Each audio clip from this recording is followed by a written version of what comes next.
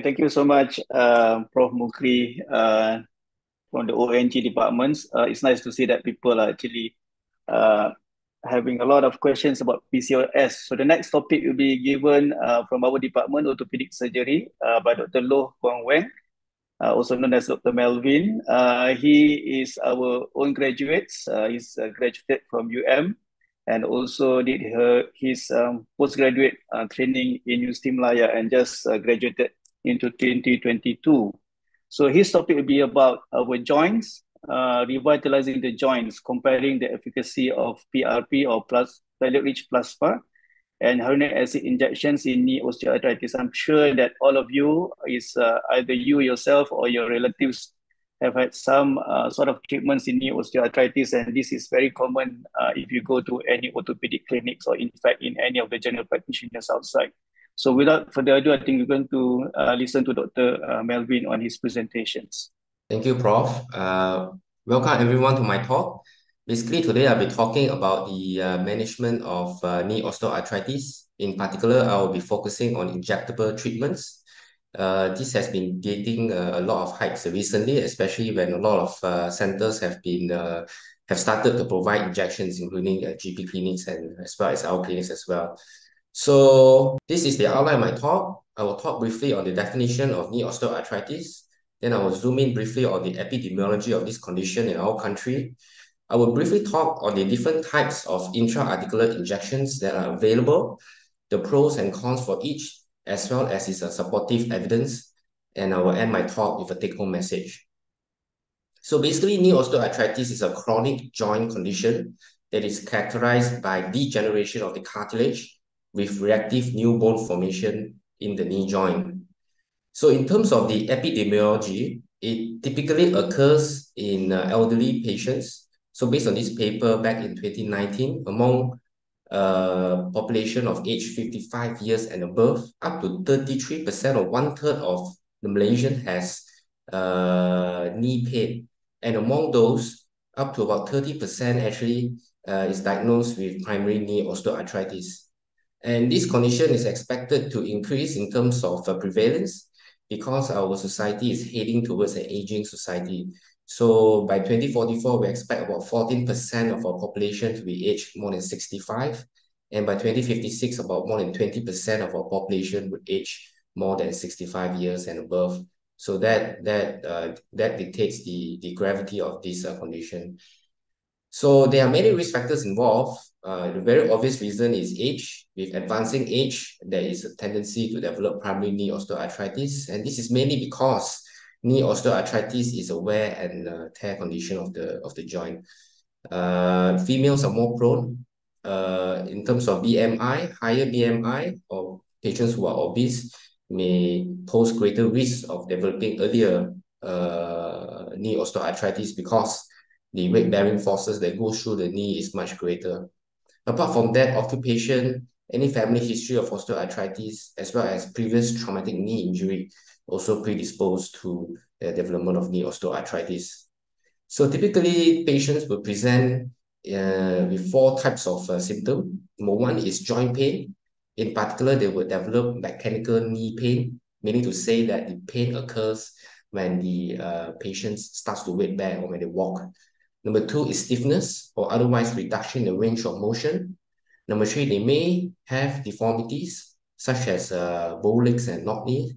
And number 4, they will sustain reduction in terms of function where they have difficulties in performing daily activities that requires ambulation, such as going up and down the stairs. Radiographically, it can be staged in terms of its severity from grade 1 all the way to grade 4. So at grade 4, at the worst end of osteoarthritis, in terms of X-ray finding, you can see that there will be extensive narrowing of the joint space, which refers to the space between the femur bone as well as the upper part of the tibial bone. And also they will develop a lot of osteophytes, which are new bone formation, subchondral sclerosis, as well as subchondral cysts. So pertaining to injectable treatments, which I will talk on, are mainly prescribed to patients who fall within grade 2 to grade 3. because in very severe forms of osteoarthritis or grade 4 osteoarthritis, the success rate for injectable treatments are much less predictable due to the extent of the cartilage damage. Whereas for grade 2 to grade 3, they tend to be milder forms. So when we inject treatment in, the success rate is much higher. So I will briefly talk on the different types before I zoom in on this efficacy. So the well-known type that has been in place for longest period ever is a steroid injection that's been around for a long time. And then second, I will talk about hyaluronic acid injections, which are technically gel injections. And number 3 is platelet-rich plasma injections. So steroid injections, simply put, is injection of steroid directly into the knee joint. So steroid is known to have anti-inflammatory function. So it will directly induce a state of anti-inflammation in the joint in an effort to reduce pain. But sometimes for immediate pain, the physician may consider injecting anesthetic agents such as lignocaine to numb the joint so that the patient can experience immediate relief of pain symptom. So like I mentioned earlier, it has the longest history in terms of steroid injection, with a lot of evidence suggesting that it has rapid treatment efficacy in terms of pain reduction. But this pain reduction may not be sustained in the longer term when compared to other injections. So if you look into our own Malaysian clinical practice guideline on the treatment of knee osteoarthritis, it was last updated and published in about 10 years ago. So it's not so recent, and it was published in 2013. Also shows that from then, the available evidence suggests that steroid injections is effective in providing short-term pain relief at 1 week up to 3 weeks. However, when it comes to function, utilizing all this functional score assessment, there is no demonstrated improvement. But one thing for sure, it does reduce the pain, and it does reduce the pain fast. These sort of steroid injections are very useful, especially in patients with acute flare-up of osteoarthritis, because it helps to reduce inflammation and pain. And combination of steroid and gel injections in a single injection should be avoided because the combination does not work well after a week. So steroid injection is seldom combined with gel injection. So steroid injection should be given, and if it is given by itself and not mixed with other agents. However, as physicians, when we are injecting steroid injection, we must be very sure that the patient's knee pain is not due to any form of infection. This is because steroid injections does suppress the immune activity within that area. So if there's any knee pain that is due to infection and we inject steroid into it, that would further exacerbate the infection and can be disastrous. The other thing to note is that injection of steroid into the joint repeatedly does result in cartilage thinning. So that's the reason why for steroid injections, it should not be given too many times in a year, up to a maximum of 4 times a year. So the more they give, the more the tendency it is for the cartilage to thin off. Therefore, this may speed up the disease progression and may result in faster need for a knee replacement surgery. So when we look at the MRI studies that specifically look into this matter, comparing between patients who had steroid injection for 2 years, every quarter of the year, comparing with another placebo group utilizing saline injection, it shows that patients who has repeated steroid injection resulted in a significantly greater volume loss of cartilage. And in terms of the X-ray grading and also narrowing of the joint space, patients who had repeated injection does have progressive worsening of this joint space, as well as increase in the severity of the OA. Although this can be debatable because even without steroid injection, patient does progress into severe forms of OA with time. But when they compare with groups, comparing between two groups, two different cohorts, they did observe that despite comparing both groups at the same baseline, that the steroid injection group does result in faster progression of disease with repeated steroid injection. And there is a famous paper that was published in a reputable journal, JBJS, also shows that with every steroid injection, it increases the risk of arthroplasty, meaning they need knee replacement surgery by up to 10% at a decade of follow-up. So the more they have, the more steroid injection they need, the faster it is they will eventually require surgery. Now we're going to move on to the more exciting bit. We're going to talk about gel injection or hyaluronic acid injection. Now, hyaluronic acid is a naturally occurring polysaccharide in the synovial fluid. It is present in all of us, in all of our joints, especially in knee joint, and it is responsible to maintain the viscosity or the thickness of the synovial fluid. So it has two proposed mechanisms on how these gel injections can help. Number one, injecting the gel itself provides visco supplementation, meaning it lubricates the joint and it acts like a shock absorber in the joint. And it does so by maintaining a boundary layer around the pain receptors, thereby it reduces the stimulation of these pain receptors so patients don't experience pain. And number two, the fact that we inject this exogenous or externally injected gel injection also induces our own body in the knee joint, in the synovium tissue, to produce more of its own hyaluronic acid to further nourish the knee joint. So it has a lot of effects in reducing inflammation, protecting the cartilage in hopes of restoring the joint function. Hyaluronic acid injection or gel injections, based on the available evidence, does provide longer lasting pain control compared with steroid injection. When they analyze a lot of this randomized control trial involving 606 participants, they do see that in the initial phase, because steroid is an anti-inflammatory agent, it is very effective in reducing pain compared to a gel injection. But by 4 weeks, the effects are both comparable, but by 8 weeks and above, hyaluronic acid injection does show superiority in terms of reduction in pain.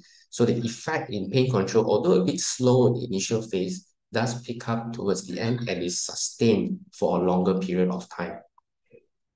Not only that, gel injection also delays the need for total knee replacement surgery, where in one study, when they compare between patients who never had gel injection, patients who had one gel injection or more than 5 gel injection, they can see that as they inject more and more, it further delays the need of surgery all the way from 1 to about 4 years. So there are various forms of product in the market that contains hyaluronic acid, and they usually play around with the molecular weight. Now, what has been shown is that the product that has a molecular weight between 500,000 to 4 million Dalton produces the best optimum stimulation because it is not too big, it is not too small, it adequately fits into the receptors of the synovium cells to stimulate the patient's or the patient's own synovial tissue to produce its own hyaluronic acid. Because eventually, whatever that we inject will wear off. So the body needs to take note of this to get that stimulation required for it to produce more of this hyaluronic acid so that the effect of pain control is sustained for a longer period of time. So what is the disadvantage? Largely, there's not much of disadvantage. The only thing that we can think of, or that many people have think of, which is rarely happen, is allergic reaction to whatever that is injected. This is also rare because the hyaluronic acid injection that we inject closely mimics the molecule that we have in our body. So far in my limited experience of injecting gel into patients' knee joints, I have not encountered one that has developed a local allergic reaction, although this is technically possible because it is an exogenous product. Now, when we look back into our clinical practice guideline, this was way back in 2013, and back then, there has no strong evidence to suggest the supplementation of viscose supplementation with gel. And this was way back in 2013. So in recent years, back in 2021, a group of Malaysian doctors comprising of geriatricians, arthroplasty surgeons, orthopedic surgeons, medical specialists, they come up with a consensus after reviewing the latest evidence. And they did see that there is a role for intra-articular injections, particularly knees without effusion, meaning there's no active or acute flare of osteoarthritis.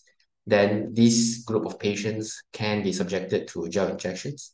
Whereas patients who sustain an acute flare, an acute onset of osteoarthritis, they may be better off with steroid injection rather than hyaluronic acid, because hyaluronic acid won't work as well as steroid in reducing the inflammation fast. So again, most of the studies focus on the effect on grade 2 to grade 3. Grade 2 to grade 3 severity of osteoarthritis, because in grade 4 it's very severe. Injections may not have a predictable result. So when we look into all these evidence with HA, a majority of up to 70 to 80%, almost all of the studies here says that there is a positive finding, especially with regards to a reduction in pain. Now, moving on to the third and final injection, which is the platelet-rich plasma injection. Typically, this product is obtained from the patient's own blood. So what it does is that we aspirate, or we withdraw up to 20 to 30 cc of blood from the patient, and then this blood is stored into a tube, all right? And this tube is then spun in a centrifuge machine to separate it into different layers. And in particular, we will extract the platelet-rich plasma region to be injected into the patient's joint in hopes of reducing inflammation, all right, and also to promote cartilage regeneration and repair. So PRP is an emerging therapy, especially with regards to osteoarthritis. It contains a lot of these anti-inflammatory mediators, and as well as growth factors and cytokines. And these factors helps to promote chondrocyte proliferation and also cartilage repair. Apart from that, the anti-inflammatory mediators that is present within that portion aims to reduce inflammation, to relieve the joint pain, and to reduce the synovium hyperplasia and effusion in the joint cavity. And also, the growth factors would then promote the increased hyaluronic acid production from patients' own synovium cells, much like the injection from HA. So what is the pros of PRP? Now, PRP is initially used to treat other conditions such as ligaments and tendon injuries, chronic or acute injuries. So the indication has only been extended to osteoarthritis not many years ago, in an attempt to see whether PRP injection does help to improve pain as well as function. In terms of duration, it's pretty much comparable to hyaluronic acid injection. The injection efficacy can last for up to 6 months on average to up to 9 months. And because it's patient's own blood product, it does not have any deleterious effect on patient's cartilage. And based on some systematic meta-analysis, compiling all the randomized trial that people do all over the world, at 6 months follow-up, there is evidence to suggest that the mean pain score in terms of pain will improve much more in the PRP group when compared to the steroid group. This is quite logical, because steroid injections doesn't have a very sustained effect as compared to PRP as well as gel injections. So what about cons? It cannot be used, should not be used in acute condition. This is because PRP actually induces a state of healing in the cartilage, and with healing, you need that inflammatory process to occur. So if the patient has acute inflammation and we inject PRP in, it's going to cause more inflammation that may result in worsening of pain. So among the debates is how many times of PRP injections do we inject? And what type of PRP is best? Do we use the leukocyte-rich, meaning a lot of white cell-rich platelet a PRP injection, or do we use the leukocyte-poor PRP injections? So these are among the debates. It does show that the more PRP injections they have, the better and more sustained the effect is. And based on available evidence, 3 injections are definitely better than 1. And in terms of the types of leukocyte in PRP injection, well, there are 2 different schools of thought. The leukocyte-rich group thinks that the initial inflammatory phase is important to generate a state of healing. Whereas on the other hand, the leukocyte-poor type of PRP, the fact that it has less white cell and more of these anti-inflammatory mediators may be better to reduce the inflammation faster and reduce pain. But on the other hand, without the inflammation, you don't get the healing of cartilage. So when they compare these 2 types, it appears that the leukocyte-rich type appears more effective in reducing pain as compared to the leukocyte-poor type. So because these 2 injections are compatible with each other, they are not compatible with steroid, but they are compatible with each other. When we combine it, we expect to see some kind of synergistic effect in terms of increasing functioning of signaling molecules, inflammatory molecules, cytokine, growth factors, in hopes of enhancing cartilage repair. But is this true? We are not sure. So we're going to talk about this a bit while. The other thing is always the cost, especially in Malaysian. It is not cheap to inject. The average cost goes anywhere from about 800 to 900 per injection for HA. PRP is about 700 to 800. So easy, it goes to about 1,500 to 1,600 ringgit for each injection. So when we look at the randomized trial, comparing between PRP, gel, and also a combination of both, the PRP group definitely scores better in terms of pain score at 1, 3, 6, and 12 months. Their PRP group also shows great improvement in terms of the functional score, which is a physical activity scale, at 1 year when compared to gel injections. And on top of that, when they see the combination group between HA gel with PRP injection, it results in even better significant decreases in pain and functional limitation as compared to gel alone, and better physical function at 1 to 3 months when compared to PRP injection alone. And in another study that also looks at these different forms of injections, PRP, combination PRP with gel, placebo, and steroid injection, we can see that across the board at different timeline, whether at 3 months, 6 months, and 12 months, PRP or PRP combination with gel injection tend to fare better, whether in pain reduction, number 1, number 2, in terms of increase in the physical activity or functional score of these patients. And it's good to note that no therapy demonstrated a rise in adverse events linked to treatment in terms of safety. So the take-home message is gel injection is very effective, especially in pain and increasing function. Steroid injection is very good, especially if patients have an acute flare of osteoarthritis in an aim to reduce the inflammation fast and reduce the pain fast. Steroid injection works wonder. But on top of that, we may consider other modalities such as platelet-rich plasma injection, as well as a combination of PRP with gel injection or HA injection, because this has been shown to be most successful in improving function and alleviating pain at 3, 6, and 12 months of follow-up. Now, despite all that I've mentioned about the injectable treatments, we must always be aware that injectable treatment only forms one part of the treatment in knee osteoarthritis. There are other parts of the treatment protocol that we have to look into when we assess the patient. And it's not just about injectable treatments that we consider. We always advise our patients for healthy eating, to lose weight if their BMI is on the higher side, to make some lifestyle modifications, to exercise if possible, and to also judiciously prescribe them with painkillers, and may consider glucosamine supplements to reduce the pain and also to have a more sustained effect in managing pain and improving the patient's functional status. So here are my references. With that, I end my talk. Okay, thank you so much, Dr. Melvin. I think there are a few questions here.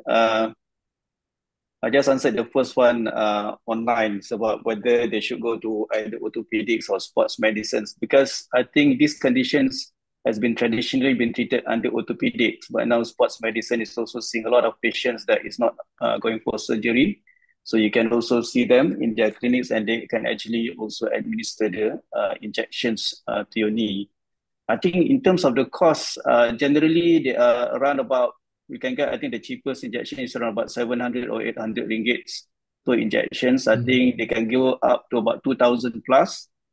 Depends on the molecular weights and also the brands of the injections. Okay, there are a few more questions here. We try to answer as much as possible. So, Dr. Melvin, how do you choose patients who will receive HA injections, as it's quite expensive? Is it more cost effective to treat patients with NSAIDs and physio for long durations of time? The treatment for osteoarthritis is multifaceted. Usually, we would prescribe patients with both non-pharmacological and pharmacological treatment. So in terms of analgesia usage, we would usually monitor the patients. So aside from advising the non-pharmacological, non-operative management, such as reducing weight and all, we also will prescribe patient with analgesia and offer injections if indicated, especially when patients present with grade 2 to grade 3 OA.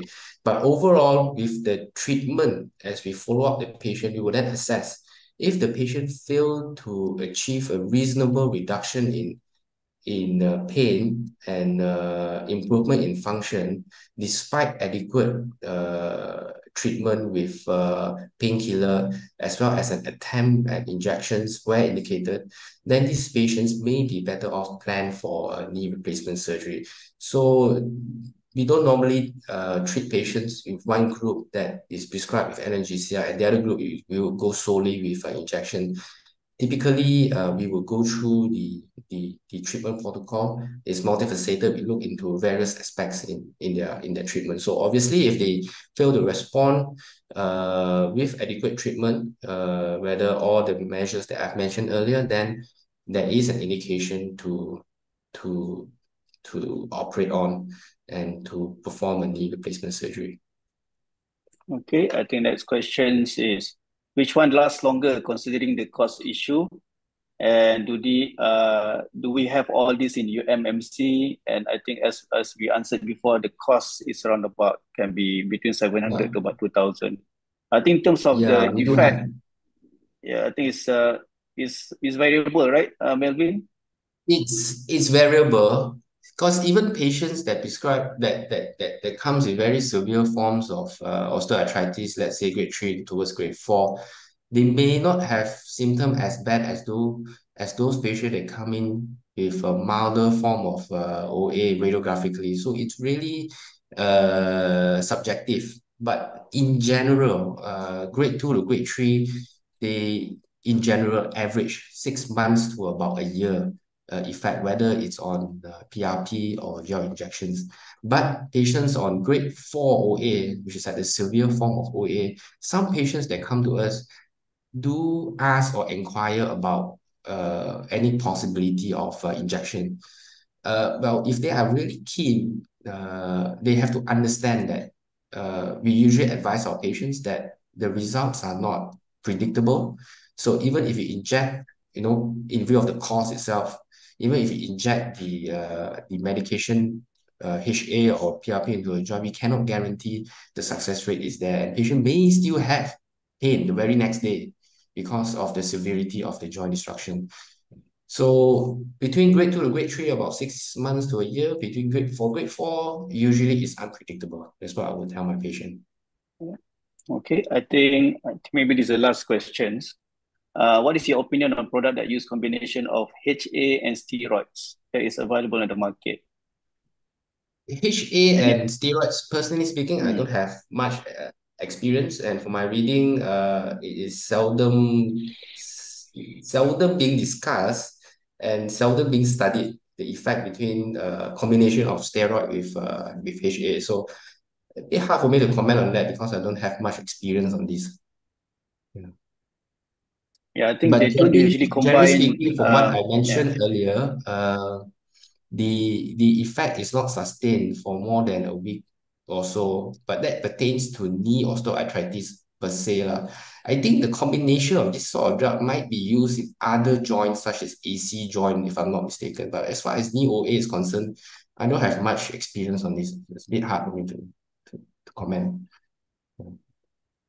Okay, I think that will be the last questions. Sorry, we couldn't answer all the questions today. If you have any further questions, you can always come to our clinics or contact us directly.